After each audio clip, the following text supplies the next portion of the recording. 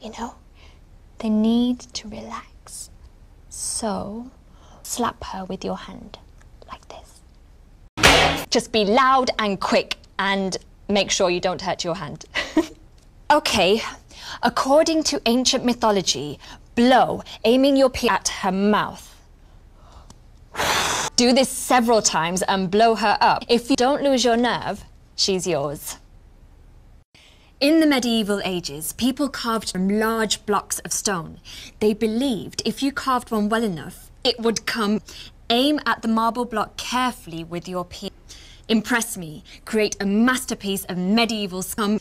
This is how you'll catch this bird. Try this.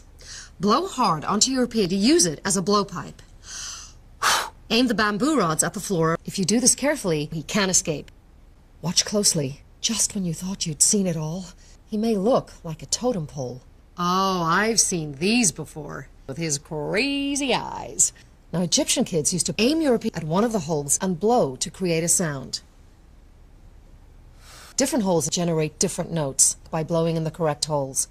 If you don't get it right, you'll need to start over again. Catch this guy.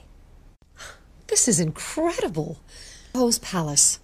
The goddess of Ho's awaits to greet adventurous explorers on the other side of the lava pit. You'll like this.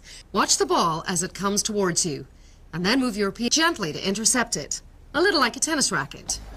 Oh, a word of warning. She'll throw trickier balls as the game advances. Make sure you stay in the ball's path. Wow, that's impressive. Look, he's playing with his ball.